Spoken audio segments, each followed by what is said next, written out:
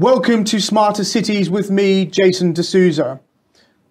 Artificial intelligence, friend or foe in developing stronger, more productive and equitable economies and societies? Well, joining me to debate this question is Accenture's Head of Applied Intelligence, Kelly Brough. Kelly Brough, welcome to Smarter Cities. Thank you. Thanks for having me. That's a real pleasure. It's a pretty exciting time to be talking about this topic since everyone seems to be talking about it. And particularly since you are the Head of Applied Intelligence, you might be able to tell us what it's all about. So it's a good way for me to start on that. How on earth does one become the Head of Applied Intelligence? What got you into this? Well, look, I mean, for me, I guess I've been pretty interested in technology since I was really small. And I, sort of made my way through lots of different waves of technology and innovation. And as the, internet made a wealth of data available to the world, really, I built my career on how do we turn that into products and consumer services. And from there, I have continued to grow my career. I joined Accenture about 2.5 years ago, and I'm really lucky to be working in such an awesome organization and have such an amazing technology to help our clients make sense of. So what are you finding in your office space? Are you finding people are more Tuesday to Thursday, or is it more spread? And I'll give you an example for us. I mean, what we found is that, yes, Tuesdays to Thursdays have heavier periods of time, but we still have lots of activity on Monday and Fridays, largely because our business is a sort of a mix of things, right? Development and construction investment has a lot of front of house people. All of those guys are in, right? Because cities are about creating things, and most people who are front end oriented, like I am, are about creating things. So you're in. A lot of people, however, like to be at home if their job sort of involves more computer-based work and they're comfortable at home, and they stay back a bit more. So we're trying hard to think about how to configure workspaces that allow that hybrid working in a way that if you are at home, you are not somehow separated from the office. You're not separated from your colleagues. And I think culturally, interestingly enough, I remember the old days of the conference call where you'd go on, and someone's joined, David has joined the call, and it interrupts the whole meeting, right? And everyone used to go, let's just get rid of David because he's at home and who cares, right? We'll just have this meeting. Now you find it's very much a mixed meeting. People are on video. There are large screens in the room. It's almost a version of telepresence. Back in the day when we imagined telepresence. In fact, this was actually a telepresence suite at one point, which it no longer is. What are you finding in a technology business? Well, I guess, one of the things that, most of our business, and I think we all proved this out during the COVID period, most of our business is possible to be done remotely, but we do see that our people are coming back to the office. They come in particularly to collaborate, though I think there's also some demographic differences in the behavior. So we tend to find that our younger team members tend to be the ones who are coming in on Fridays and quite a bit on Thursdays, so that they're ending their day in the CBD and able to socialize with friends afterwards, which we're presuming, I guess our data doesn't tell us that, but a little hypothesizing never hurt.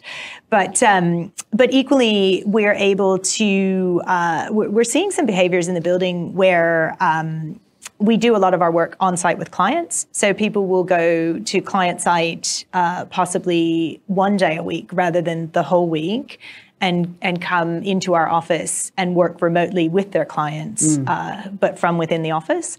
And I've had a number of people say to me, one of their biggest challenges is when the office is crowded, their clients can't hear them because everyone's on conference calls. Because everyone's on conference calls. Yeah. So I think that's a new challenge that in the future hybrid environment we'll need to start thinking about as we think about the structure of a workplace. It's funny, our workplace designers have created this phone booth that sort of, we have now all over the office where people can go in and make a Teams call, right? It's got a little desk in it. You can sit in it and make a Teams call. And when it first arrived, the first thing I could think of was Superman. I thought Superman's going to jump out of this phone booth, right? And of course, I just didn't think anyone would really want to hang out in this tiny little phone booth for hours on end.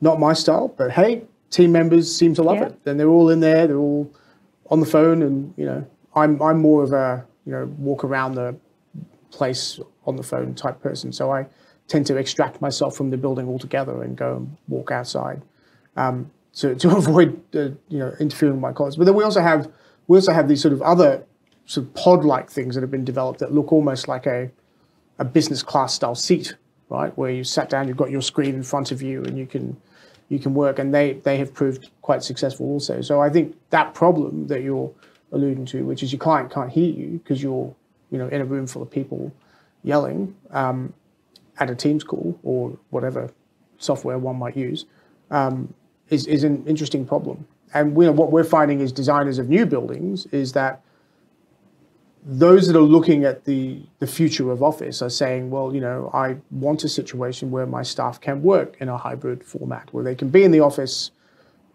have those corridor conversations, train those young people, do the sort of team building, cultural stuff that we need to do to be a successful company, but also have a hybrid working with team schools. And actually, one of the arguments I've actually put forward is this isn't actually new, because any company that has worked globally is used to talking to your office in New York or your office in London or wherever that might be, right? I mean, Accenture's 90 million times bigger than we are, but we're in 14 cities and we have 4 regions. So we're constantly on calls with our regional colleagues.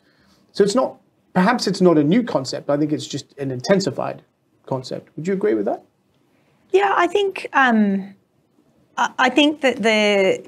the presence of being on video when you join those remote environments actually it brings a different dimension, so that for sure that connectivity is easier, right? And the closeness. One of the things that we notice is sometimes we have been working with people who live in your same city and you never really realized, right?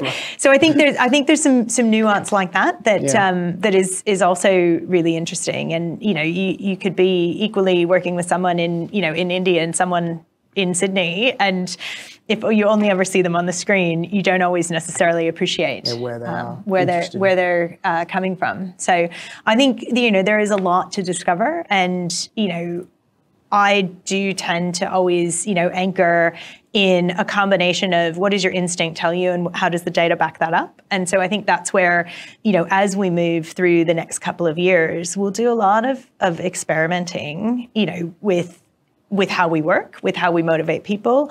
And I think also, for ourselves, how we reestablish our boundaries.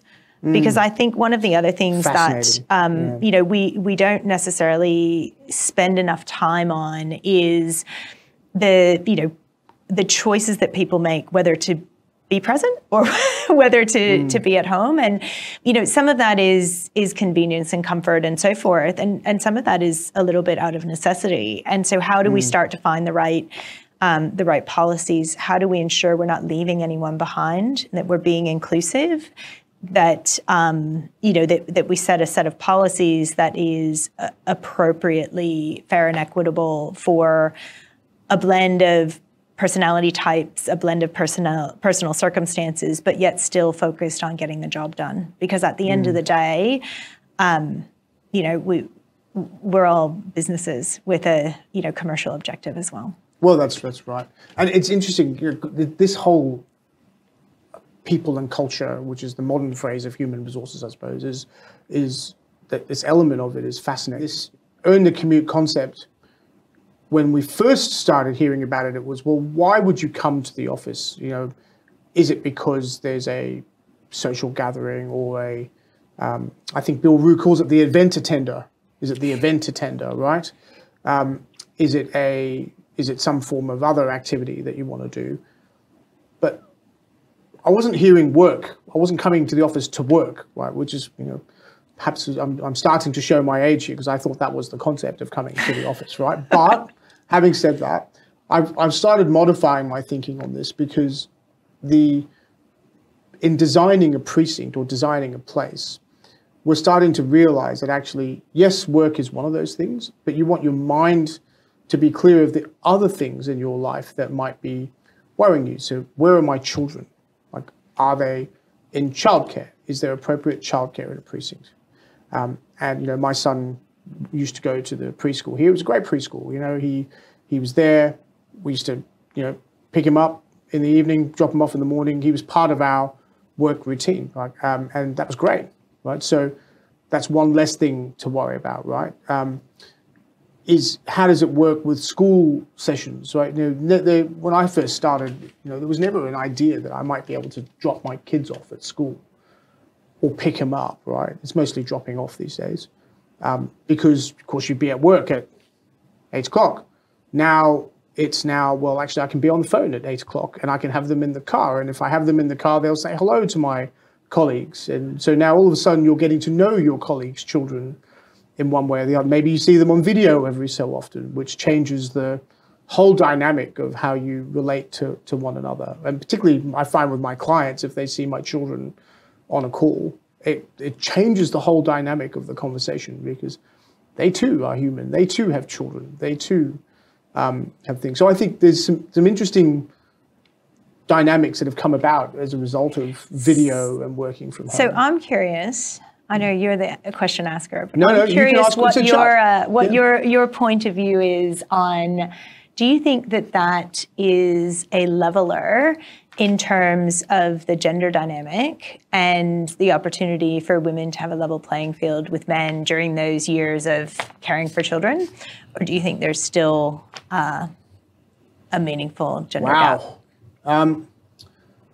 So I think, yes, I think it's definitely a leveler. And I'll respond by saying this. Another guest, Richard Kupasamy, who came on this show, and he's an amazing guy.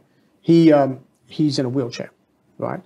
And he said one of the things that he always found when we were meeting in physical environments is that he'd be in a wheelchair and he'd turn up, and he's one of the most able guys I've ever seen, right? But you know, he's permanently in this wheelchair, and people would say, "Oh, he's in a wheelchair," and you know, that would be the conversation. On screen, no one knows he's on a wheelchair. So in a wheelchair. So for him, he felt that actually video democratized the workplace, which is a term he used on this show. Which it's just not a concept I'd really thought of. And what you've just said on the gender side, I hadn't really thought of it that way either. That it was a leveler. But I think in a way it is, because I think if I look at my own circumstances where I get to be at home a little bit more now because I'm not worried necessarily about being present for an internal meeting at 8 o'clock and I can drop the kids off at school, that means that's something that I get to do and my wife doesn't have to do it. Similarly, when she has meetings and she's got priorities, I can step in and work. So at least from our personal circumstances, it's improved things for us. I think it's improved things for her and I together, because I get more time with my kids and she gets more time, you know, to manage herself as well. If you're asking me, are women far more competent than men on these matters? I think that is true also.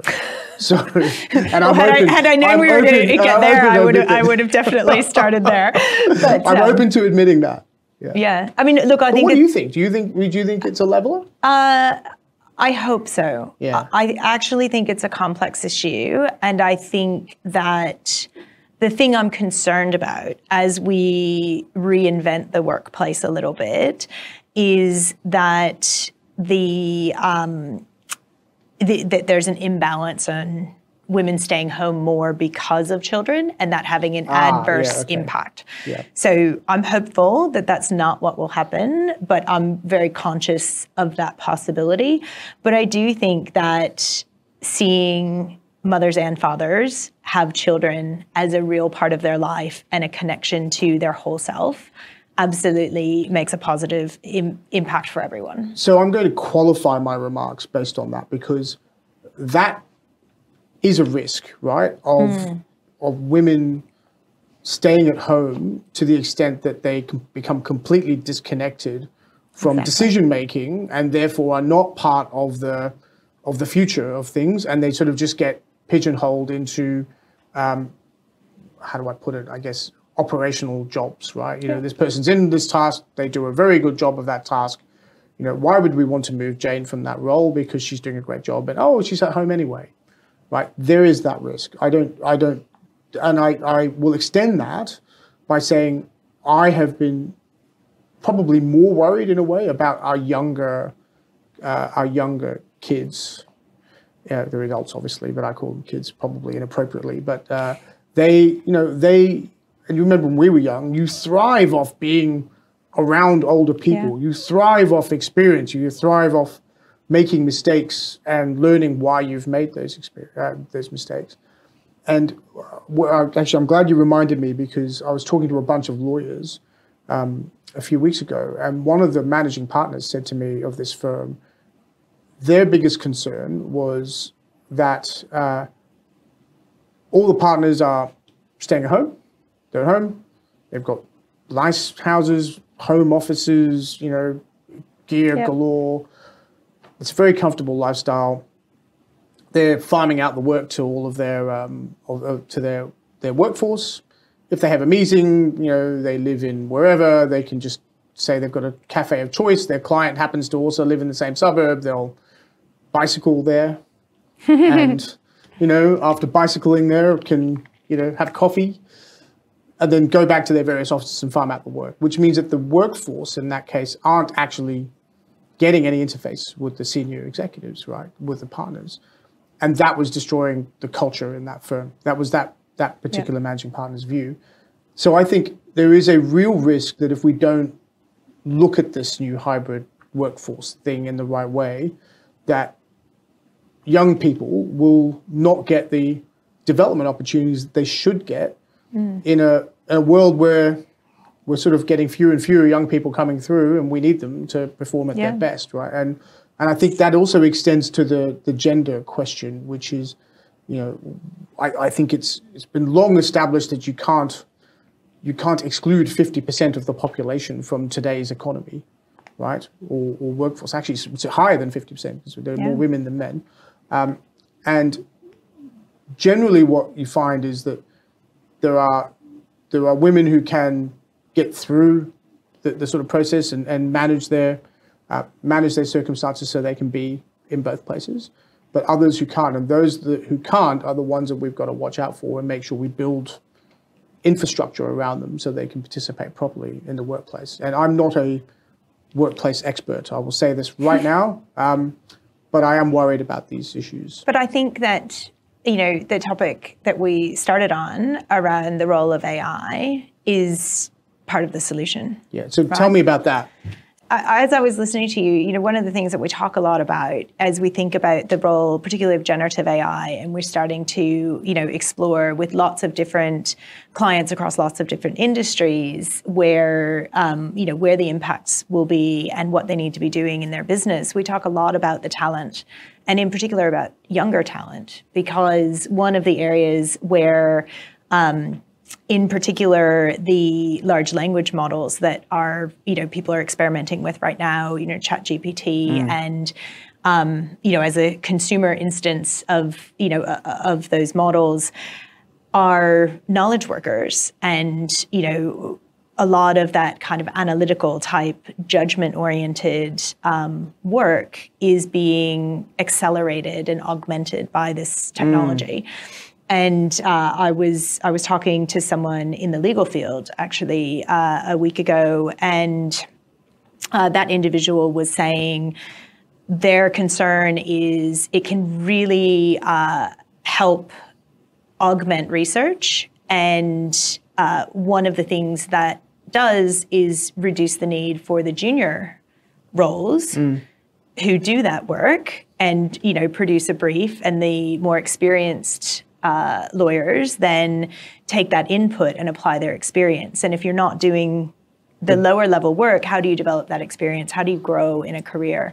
And so I think, you know, there are some really interesting areas where, you know, AI is going to simplify roles, but are today's young people who are going to, grow up with it either throughout their career, if they're starting their careers now, or, throughout their education and into their career, will necessarily develop different sets of skills and different aptitudes in order to respond. So I think, there's a real opportunity there.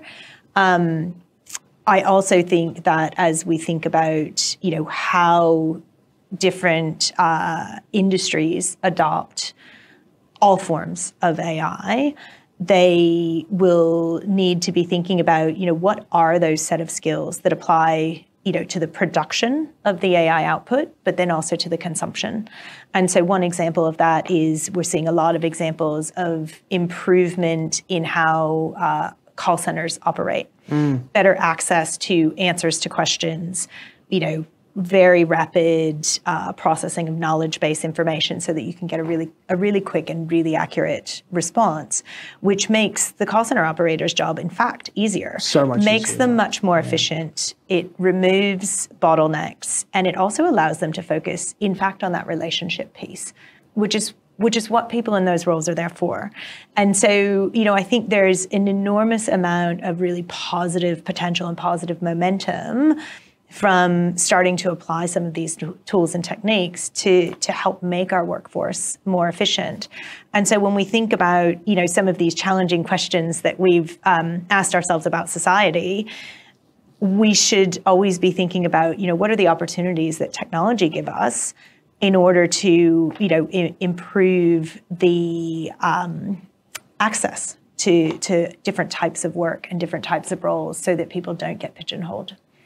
So that's a good segue then into this world of work, right? So what's your view on AI? So there's two in this context, right? So there's, I guess, two schools of thought, right? There's the sci-fi dystopian sort of world where Skynet takes over the world, or I'm a bit of a sci-fi fan. I like this show, The Expanse. I don't know if you've heard of it. The Expanse. In this world, on Earth, 60% of people live on basic income, and 40% are allowed to apply for a job. And those 40% are the elites, and the 60% will live in this squalor of basic income because AI basically does everything. Is that the future we're looking for, or looking towards rather, or is it more a question of those junior roles have been made redundant by AI, but the junior roles now are focused on another form of productivity enhancement or another form of role? Does it create new roles altogether? So for me, I definitely am in the latter category, right? Every wave. So no Skynet for you. Every wave of technology that we have experienced has, in fact, created a wave of new roles. Correct. And has unlocked different forms of productivity. And for me, this is no different. I think what's really important to remember is, how do we think about using this technology responsibly? So, when you described dystopia for you, if that's not the world we want to move towards, then it's incumbent upon all of us to really think about what are those responsible principles of how we design, build, and deploy the underlying technologies that will enable our future. And, by thinking through some of those responsible principles, thinking through, the outcomes and impact on people, by keeping humans in the loop as we start to build these systems and train these models so that we are understanding the outcomes and we're continually evaluating those outcomes against reality, we actually have the ability to shape our future. I agree. I think I agree with the view that this is a form of industrial revolution, right? So in every stage of our history, there have been vast changes that have displaced some things and created new things, right? So I agree with that view. And just for the record, I'm not advocating dystopia. You're not taking us down I'm not taking us down towards a alternate world future of basic income. Although, interestingly, there is a policy argument that's being put forward on the idea of universal basic income for this reason, actually, where people will be displaced by autonomous vehicles or things like that. This is an actual area of debate, right? But on the regulation side, what I find really interesting is some of the biggest players who you'd think would be really completely pro AI, like Elon Musk and Sam Altman, who was Y Combinator, are actually arguing for regulation of the development of AI because for the same reasons that we're saying, they don't want to see a world of a dystopia where AI just displaces a whole bunch of things, and we have done it in a way that doesn't actually put the improvement of the human condition first, rather than the pursuit of whatever other objective there might be. And so of course you want AI to be part of an improvement to productivity, an improvement to wealth creation, an improvement to profit. But if it comes at massive societal expense, that is actually not an improvement of those things. Right? So I find it pretty interesting that people like that are arguing for regulation. What does regulation look like for AI? Well, I'm probably not the right person to ask about that. I don't think I am either. Since I don't sit in government.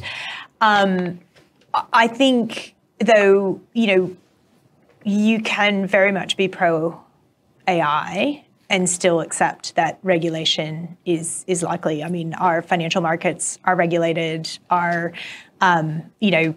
We have very, particularly in Australia, our occupational health and safety and well-being regulations are very helpful, in fact, for the overall well-being, and our businesses thrive in the environments that they're in.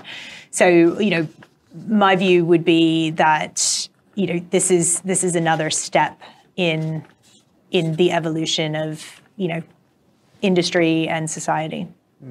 Yeah, no, I'd agree with that. And look, markets have always had regulation, right? I've always suggested that markets, where the regulation is set around markets is just basically the rules that govern how we operate within a particular field, right?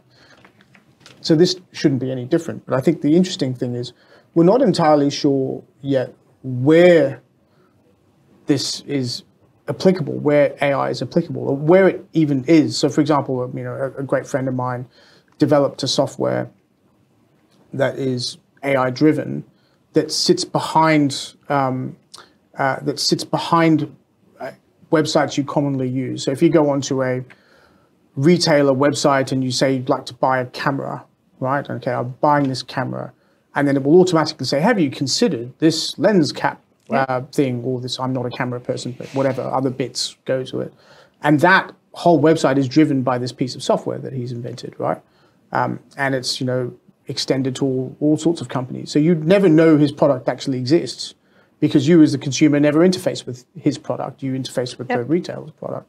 So I see those sorts of applications of AI as really interesting. In fact, we've been working for some time here on Podium for Development, which is with Accenture as well, where as a development manager, one of the worst experiences is going through multitudes of legislation and planning regulation and whatever to try and figure out what you can do with a site. So if you could, now if we can apply the software we're trying to develop properly, I should be able to look at a particular site and say, what am I allowed to do on this site? And it says, well, here's the height limit, here's the zoning, here's the sort of yield you can get out of the site. And then I can calculate, okay, if I can do yield on residential or industrial or commercial or whatever it is, what's the highest and best use of the site? And pretty quickly, I can then size up whether it's worth investing in this particular site or not. Whereas before we had software like this, there were versions of it, but it became quite it was quite a long task to sort of do that. So speeding up that process means transactions can happen faster. It means you can bring in capital faster. It means you can get through a planning process faster. And governments have been on this journey too, with the whole concept of the digital twin for planning, where now in New South Wales actually was well ahead on this, where they've got a digital twin for the state. So now they're expecting you to have a digital twin for every project you put forward, so they can assess very easily digitally how you're planning a building, and you can scenario test different heights and scenario test different yields, and you can all do it online as opposed to people drawing things. And isn't it incredible how a simple technology can cut through so much red tape, right? Yeah. And I think that's I love listening to you articulate that story, because, in the role that I have, a lot of times people come to me and they say, what are the applications of AI? And, I kind of feel a little bit like, well, what do you need to do in your day-to-day life? That's and right. there is an example of where you have an application. And, I think that a lot of what we're going to see is actually unlocking of capacity, right? Because if you can make an investment decision faster, you can presumably make more investment decisions and therefore increase the overall return on capital. And so if we sort of apply that logic across, every industry, at some point, we can reach a level of efficiency that also presumably allows us to have a little bit more leisure time, right? And maybe less waiting time when we're when we're waiting for a service or something like that, because we've been able to free up and increase the pace. And so I think there's some really interesting opportunities across our entire economy.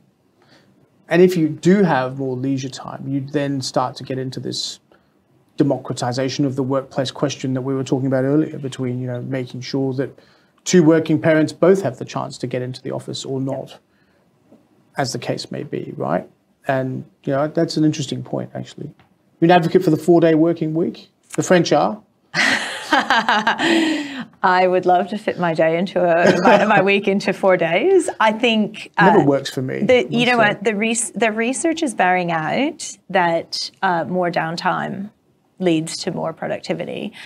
And, if I just experiment on myself, I can assure you that on days when I'm able to get more rest and, a larger gap between time at work, I definitely feel more energy. So you said your children have grown up though, right? Well, they're teenagers. Oh, they're teenagers. Well, that's not grown up. That must be exhausting. But the thing about teenagers is they don't really want to spend very much time with me, so it gives me a lot of free time. It's hilarious. No, I'm not there yet, unfortunately. But if I've got less involvement to them, look forward to, I'm sure I feel about that. But anyway, we'll see. Oh, look, each phase is lovely in its own way. Yeah. Let's go to applications again, because I think that's a really interesting discussion. So I've given you some examples of how we're using it here. What are the most exciting applications you've seen? That is almost the hardest question you could possibly ask me. Hey, it's the point of the show. Look, I think we've talked a little bit about about some of the public good aspects. I think that there is some really incredible work being done in the field of healthcare. Both on the clinical side around being better able to diagnose by, using machine learning to analyze scans and things like that. So, there's a lot of really positive clinical outcomes that have high potential. Equally, I think there's a huge amount, when we go back to the productivity point, of being able to help clinicians with administrative tasks, which means that they can spend their time doing what they were trained to do, and being medical practitioners, being doctors, being nurses, and doing a smaller amount of admin because it is accelerated. So I think that field has huge potential. I think manufacturing. You talked about digital twins, the ability to actually bring a blend of generative AI and analytic AI into a product design context, into a materials choice context, and really understand lots of different scenarios, understand different products and how they might be manufactured, and then take them through to fruition, is a really powerful application. So the design to development process. Reaching all the way into application of some of the powering some of the robotic processes that that are involved in sophisticated manufacturing today. There's a really tremendous potential. And look, there's almost not an industry you could pick where there isn't a really exciting application. It's interesting because we work with SoftBank in our Japanese office, who have been a long client of ours, And I get to spend time with them every so often. And one of the things they talk about is they're big on AI, right? And one of the things they talk about is the demographic challenges Japan is facing means that they have to turn to technology to manage their population because their population is aging. So they're doing that in two ways, right? One is this healthcare question where they can make sure that the people who are working are healthy and they're using AI to improve diagnostic processes or dietary management or, all that sort of stuff, which is fascinating. But the other thing they're really working on is the idea of a robotic care workforce. So, robots in aged care homes to make sure people aren't lonely, which I imagine speaking to an artificial intelligence would actually stop you being lonely, but it is because it's sort of becoming more real. Or potentially, again, going back to movie references, robots in the home that do home tasks that create more opportunity for you to go and do other things, right? So, and the reason why they're having to go in that direction is because Japan is running out of people, right? Running out of young people. You can sort of see that happen across the board in so many, particularly Western countries that have aging populations, right? So I think AI has this amazing application that we probably have only just scratched the surface of, I suspect, in some of these areas. I would say we're very much at the beginning, right? And, we will unleash a huge amount of creativity, a huge amount of productivity. And, as we create more space for people to think and to dream, who knows to some extent what we will dream up, right? I mean, I think that there's a lot of technologies we use every day today that 20 years ago we probably wouldn't have imagined was the way things would be working. That's quite true. So, I think we're about to unlock a tremendous potential. It's interesting. Peter Thiel wrote a book called 0 to 1. I don't know if you've read before, but it's a good book. And one of the things he argues is actually the innovation process in the last 2 generations has actually been really slow. We were promised during the Jetsons flying cars. We were promised, interstellar travel. We were promised the moon would be settled by now. And yet these things haven't happened. And one of the reasons he goes into the reasons why he thinks that's happened, largely to do with the way we govern ourselves in business, is sort of his argument, and that we sort of crush innovation. But I think what we're talking about here is potentially the adoption of AI in the workplace and adoption of AI in the home and adoption of AI in the way we operate as an economy might actually free up some thinking to allow innovation to thrive. Yeah, I think there's an aspect of human nature as well. In the 5 years between 2017 and 2022, we measure a disruption index across a number of dimensions, and we saw that index jump to 200% disruption during that period. Now, that was the COVID period, right? Yeah. But the 5 years before that, it sat at around 7%. So we were in a real steady state, and a significant event, an external trigger really, drove an enormous amount of disruption, which I think allowed us to change our mindset in a way, to be willing to accept some of the innovation as well. And I think there's a real need for that friction to enable us to have the motivation to innovate.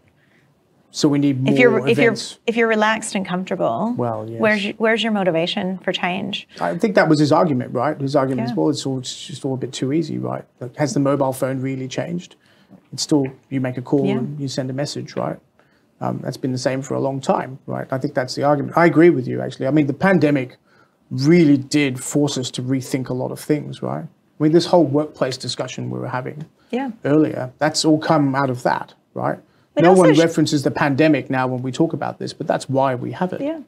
It showed us what was possible, equally in retail, right? A lot of retailers e-commerce was a sideshow to the main event in store. And then all of a sudden it was the only event for a period of time. And so, there's now a rebalancing, but I think it does force a rethink of, of every business. What does this mean for me? And one of the things that I think AI is doing, and in particular, the excitement of the adoption of AI today, every business is now saying to themselves, having gone through the past, 3 to 5 year period, what does this mean and how do I embrace it and what do I need to do?